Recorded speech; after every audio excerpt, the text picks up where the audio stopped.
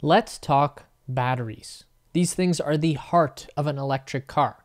Not only do the batteries determine the range and performance of an electric vehicle, but they also factor heavily into the safety and longevity as well. The batteries are the most expensive part of the car, and they are the hardest thing to get right. As usual, Tesla are the industry leaders in solving the battery problem.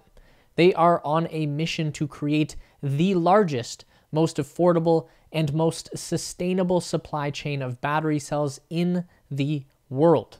There's a lot of work to be done, and we are still in the very early stages of a long game. So let's get into it.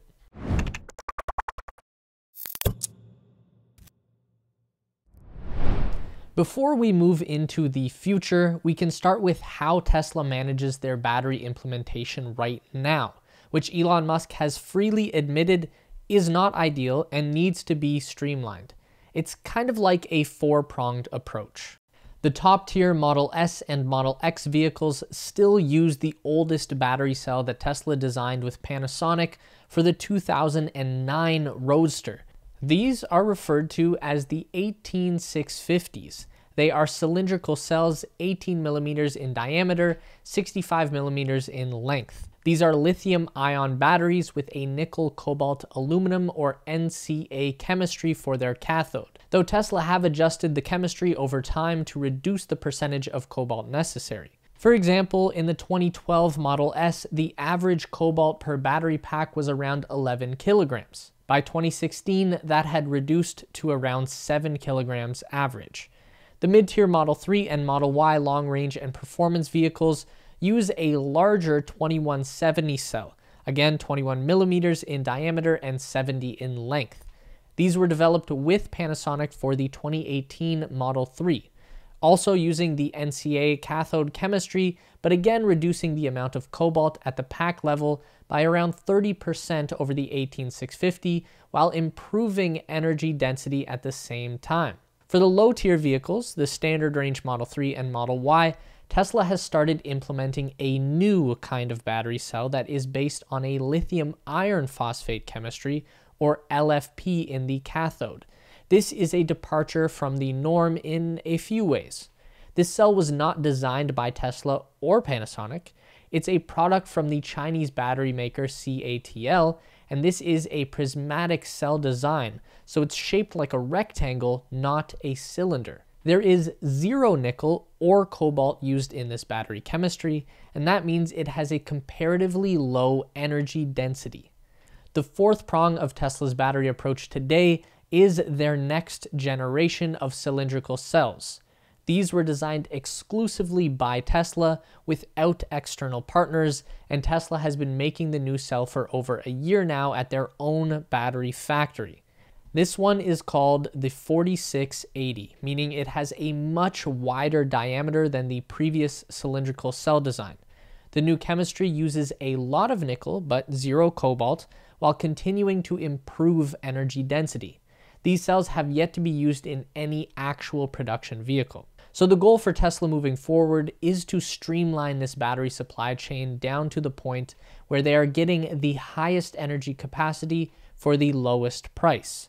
That means two of those prongs will be disappearing over time, and the remaining two will ramp up to levels of production that we have never before seen in the world of electric car batteries.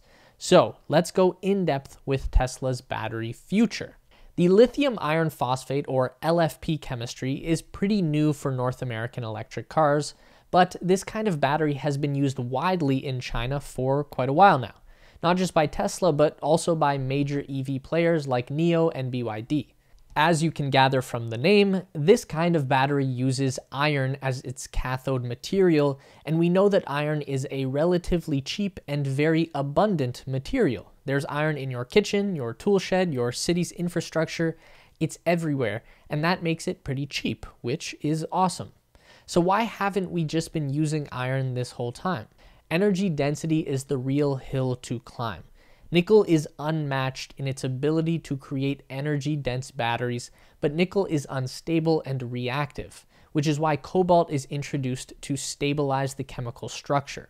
That combination leads to a very expensive battery cell. But for the first decade or so of electric vehicle production, we needed that high density to squeeze any reasonable amount of range from the battery packs. No one wants a car that they have to recharge every 100 miles. But as leading EV makers like Tesla get better and better at working efficiency into their vehicle designs, and battery producers get better with their own technology, then we get to a point where LFP starts to look a lot more viable. CATL are the Chinese suppliers for Tesla's LFP battery cells right now, and we know that Tesla plans to continue and expand this business relationship into the future, with an order of 45 gigawatt hours worth of LFP cells for the year 2022.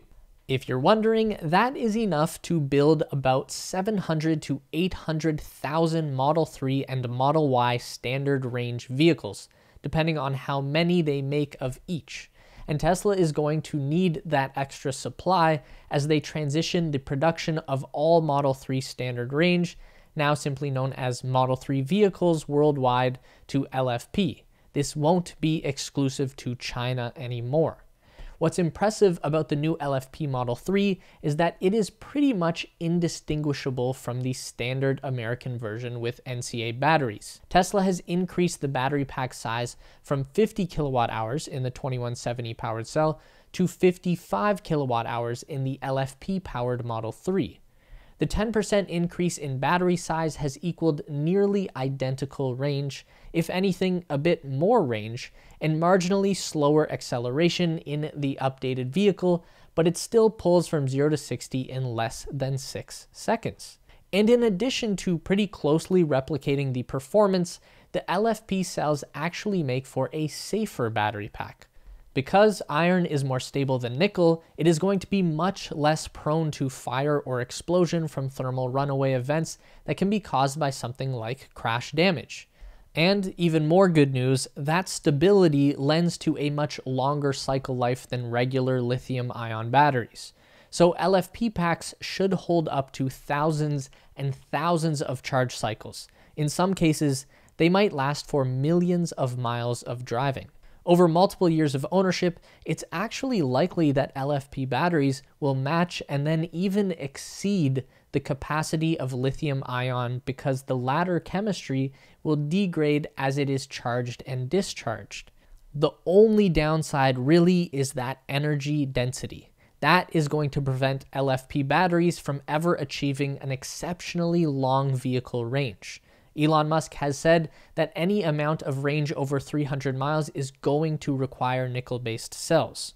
Less density means you need more battery cell material in the car, and that means more weight. CATL advertised that their LFP batteries carry around 150 watt-hours per kilogram, while their nickel, cobalt, manganese cells are around 200 watt-hours per kilogram.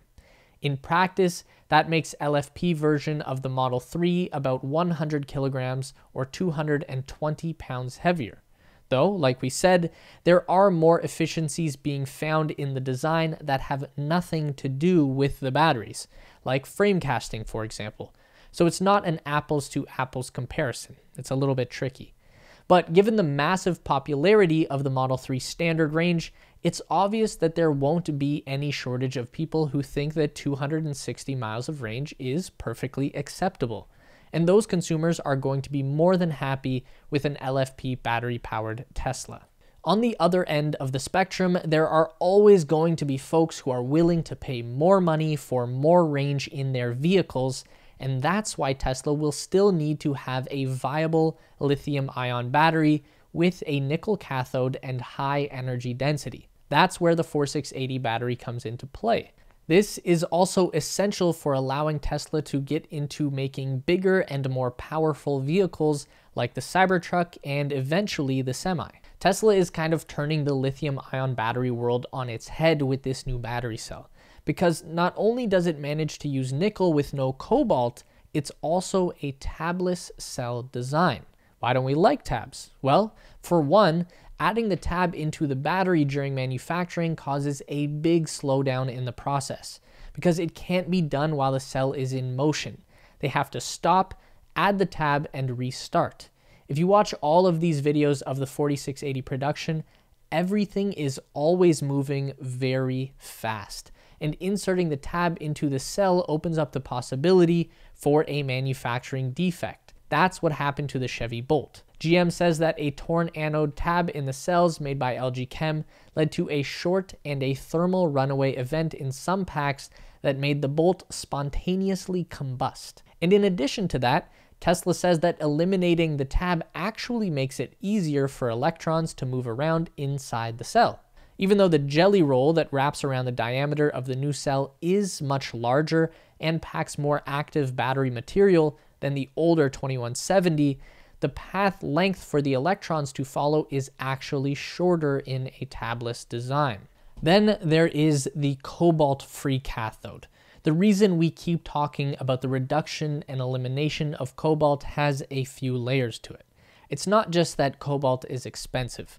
It's just an all-around bad mineral to be using.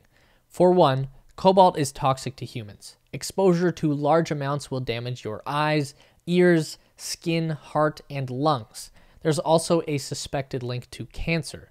Most of the cobalt produced in the world comes from the Democratic Republic of the Congo, and the majority of the mining work is done by hand with little safety consideration given to the workers, who are often slave labor or even children. It is very bad stuff. And the fact that Tesla can unlock 5 times more energy, 6 times more power, and 16% more range over their previous 2170 cell without having to use cobalt is pretty amazing. The battery cell will make its first appearance in a production car next year. This cell will power the Model Y long range that will be produced at Giga Berlin and Giga Austin, with deliveries hopefully starting early in the year. Following that, the 4680 will be used in the Cybertruck that will be made at Giga Austin towards the end of 2022, and eventually the Semi in 2023. From what Elon Musk has indicated, Tesla will eventually transition all of their long-range and high-performance vehicles over to the 4680 cell. We got a glimpse of what that might look like with the short-lived Model S Plaid Plus option. Tesla never said explicitly that this option package included the 4680 batteries, but the fact that it was advertised with over 500 miles of range, while the regular Plaid option comes in at less than 400 miles, means there must have been some extreme difference in the battery pack that they had in mind. We can take this as an indication that Tesla vehicles will have at least 25% more range to offer in the near future, thanks to this new battery innovation. Tesla's forecast is to eventually increase their vehicle range per kilogram of battery cell by 54%, and at the same time reduce the cost of batteries per kilowatt hour by 56%. We know that Tesla is serious about producing this new battery cell in very high volumes, because in addition to their initial production line in California, they are building a 4680 cell factory at the new plant in Germany, with plans for another one at their Texas plant soon to come. And to increase manufacturing even higher, Tesla have given the design to their partners at Panasonic, who are now on track to produce their own 4680 cell for Tesla in 2022. To secure all the resources necessary for large-scale battery production, Tesla is already working on lucrative deals with international mining companies. They have 42,000 tons of nickel secured from New Caledonia's Prony Resources over a multi-year contract, in addition to a deal with BHP for Australian nickel that could amount to 18,000 tons per year. For scale, there are about 40 kilograms of nickel in an electric car battery pack. That makes about 25 cars per ton of nickel. We also know that Tesla has just inked a 3-year deal for lithium hydroxide with China's Ganfeng, the world's largest producer of battery-grade lithium. According to Tesla's forecasts in late 2020, they saw themselves hitting 100 gigawatt hours of cell production in 2022. Now that's probably not going to be the case, just due to all of the delays and complications with the supply chain that have come up over the past year. Elon has tempered his expectations of the battery cell factory in Germany down to over 100 gigawatts of production per year when it ramps up, adding that there is the possibility over time to reach his original vision of 250 gigawatt hours. That would be about equal to the entire global battery production capacity in the year 2020. The long-term goal was set at 3 terawatt hours of battery production by Tesla in 2030. That's 1,000 gigawatts in a terawatt, and Elon says that it would take at least 10 years of battery production at 10 terawatts per year to transition the entire planet to electricity. So that's the kind of timeline that we are looking at. The change isn't coming overnight, but it can happen in a couple of decades if we just stay the course and nothing catastrophic happens in the meantime. But what do you think? How optimistic are you guys on the battery transition? Can we get to all new cars going electric by 2030? Comments down below. For more Tesla news delivered straight to your inbox, make sure to subscribe to our Tesla Space newsletter. We keep you up to date on all things Elon Musk, Tesla, SpaceX, Neuralink, and Boring Company in one quick and fun to read package. Link in the description to sign up. It's theteslaspace.com. And make sure to drag our emails over into your primary inbox so we don't get lost in the promotions tab. Also, don't forget to check out our new Space Race channel and subscribe over there for even more space exploration content. As always, if you want to continue to learn about everything regarding Tesla, SpaceX, and Elon Musk, we've got 2 more video options for you on the screen to check out. Don't forget to give this video a thumbs up today if you liked it, and subscribe to our channel for weekly content just like this.